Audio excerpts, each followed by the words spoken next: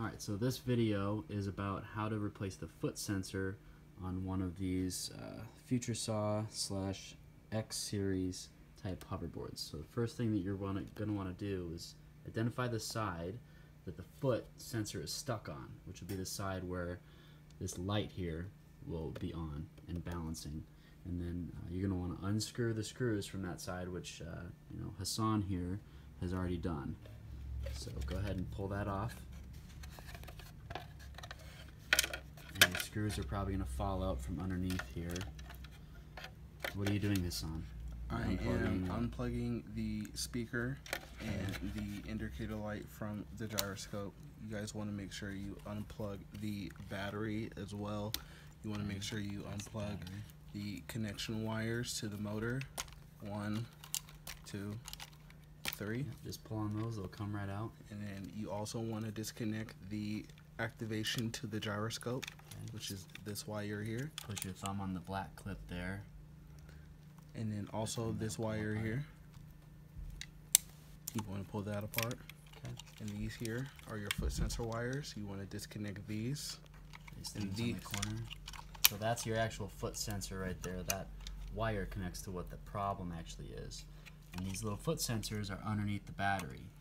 So to get to the battery, what do we have to do? You guys want to unscrew the mounts to the top cover. There's going to be 3 mounts, 1, 2, 3 right on there, both sides.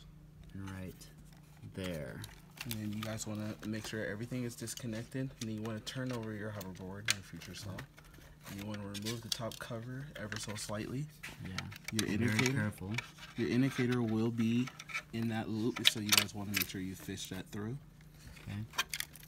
And you should have unplugged that earlier from the gyroscope itself. Okay. So that's the top. Set that aside. And then you have 4 screw mounts that are holding down the motor mount that is also holding down the battery on the inside. These two. And these two right here. So now this requires an Allen wrench. Do you know what size that Allen wrench is? What it says on there? That's not the right one, first of all. This is not the right one, so you guys want this size here. Okay, what does it say on there? It says this one is 2, Move 3. your fingers. Husky. Keep turning it. HW3. Alright, so it's a size 3. And then you want to take this one off. This one well, they might not have a drill, but a size 3 Allen wrench is what will work, whether you have a drill or not. You want to be very careful if you have a drill because these are made out of aluminum.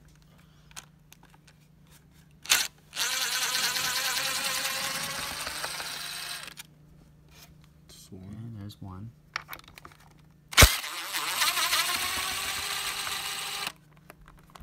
There's 2.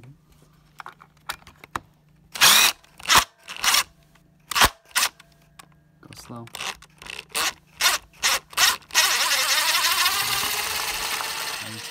Is that one stripped? So let me look that's at an it. example.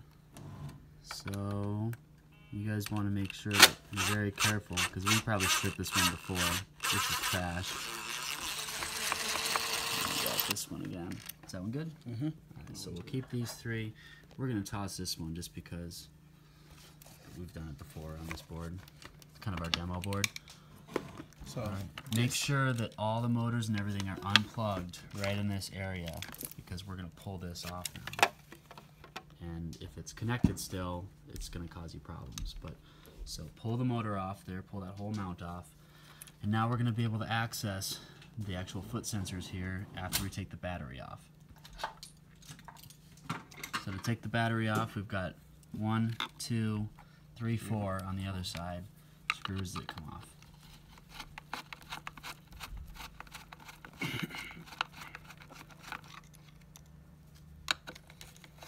You just use a Phillips head screwdriver for this, as you can see, regular screwdriver.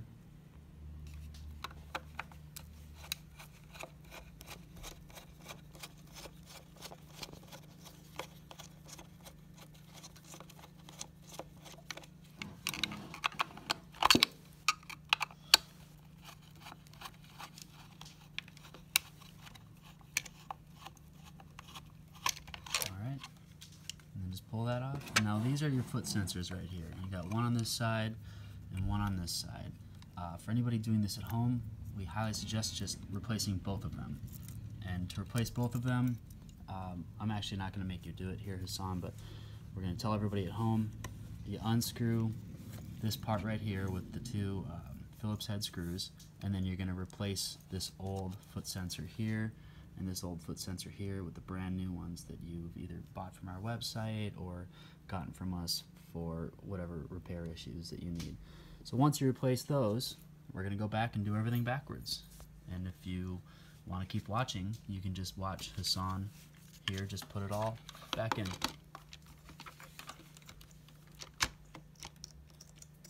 Don't plug it in yet. Screw down. Yeah, you got to put these screws in. You got the 4 screws for the battery.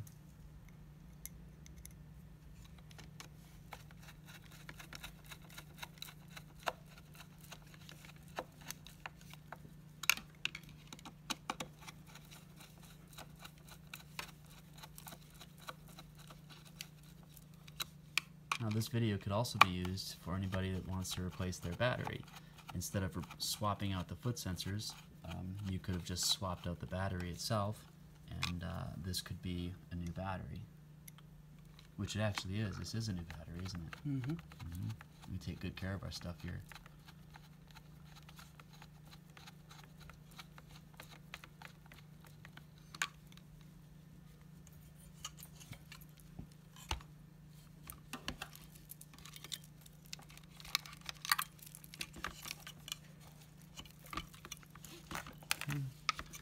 So he's placing the motor back on, and as you'll see here in the middle, it's kind of very specific how it sets in there. So it does fit very nice and snug. Alright, now he's going to flip it back over. We've got our aluminum screws right here. I'll get you a spare for that 4th one. This one looks good.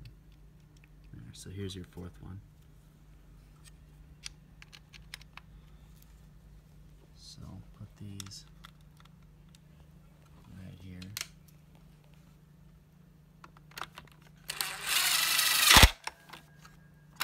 Yep. Make sure not to overscrew these.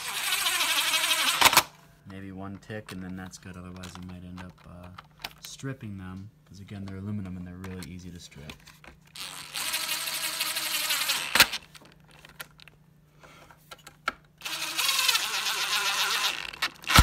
Go. Next piece we need is the plastic piece. Make sure your foot pad is on there in case yours might have fallen off. Some are glued and some are not. Slide the indicator light through. Pull it tight. Make sure that's nice and snug so there's no open seams or anything. Looks good. Now we're going to flip it over and we're going to put these screws back in. There's 3 screws on each side.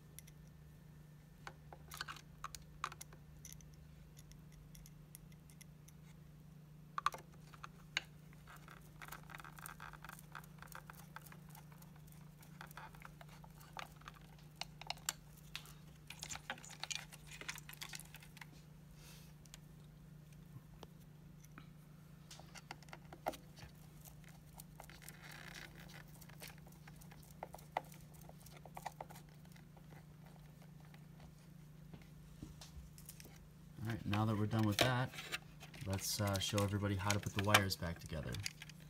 Okay, so you have your motor wire to go. Speak up. You have your gyroscope wire to go to your gyroscope to your motherboard. You have your motor wire from your motor to go to your motherboard as well. All right. Like that. And these are the same size, so they're impossible to screw up. And then you have your color-coded motor wires that go into the motherboard as well. So yellow goes to yellow. You push those in there nice and tight too. Blue goes to blue. Okay. And green goes to green. And then you have your foot sensor wires here. Okay, these are the new foot sensors. And these would connect into here. Alright, I'm just going to focus on the one in your left hand. It snaps right into place. And then you want to connect your LED to your LED. And your indicator to your indicator. Your indicator to the gyroscope. To the gyroscope. Okay, now the battery. Don't forget the battery. So you want to take your battery wire here, connect it, like so. Okay, yep, And then your last wire is your Bluetooth to your Bluetooth. Yeah, if your board has a speaker, then you can plug your Bluetooth in. You're going to want to make sure when you're putting this together to wiggle all your wires towards kind of the middle. This is one of the more difficult parts, believe it or not, is actually getting the sides to go in here seamlessly. And it really just requires a lot of wiggling of those wires inside.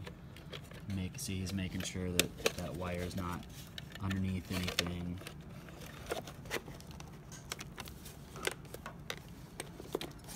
And the side looks like it's good. How's your side? Yep. Your side's good too? Mm-hmm. Cool.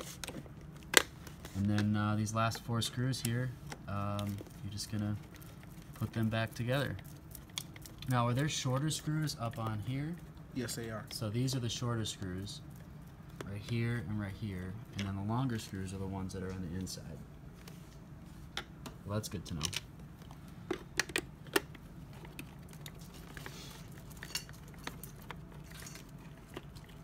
And just so people are aware, the screw itself is a machine screw right here with a fine coarse thread. Whereas for some of our other boards, you'll have this coarse thread right here. So we don't want this. And what we do want is we want this for this model.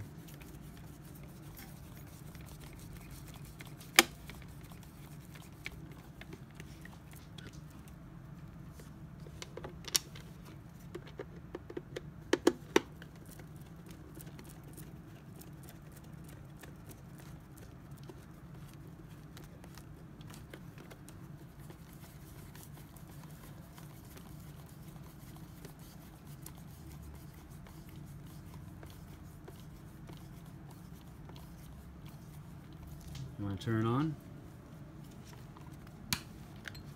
See if it works.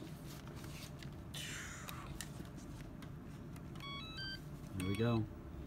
Everything works perfectly. And now your light shouldn't be stuck on anymore, just like this one's working. Yeah, there you go. Turn this again. Yep. So we've got a fully functioning hoverboard that we replaced the foot sensor on, or you could have replaced the battery as well. And that's all for today.